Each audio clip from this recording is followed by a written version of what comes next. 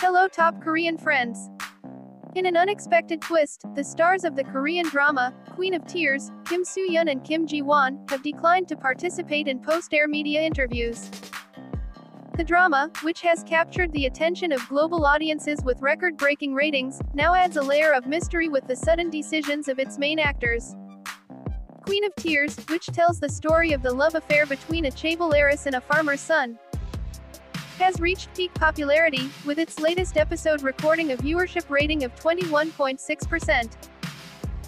This figure almost equals the record held by the phenomenal drama, Crash Landing on You, making Queen of Tears potentially the TVN drama with the highest rating in history.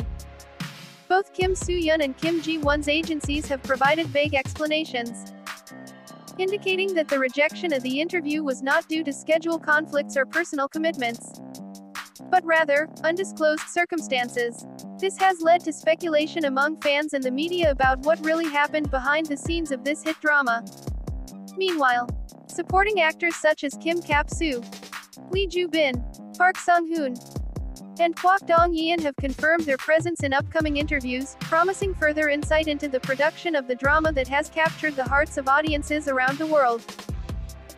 Viewers are expected to look forward to the final episode of Queen of Tears, which will be broadcast on the global platform Netflix on April 27 to 28, which is expected to bring the drama to a surprising and satisfying climax.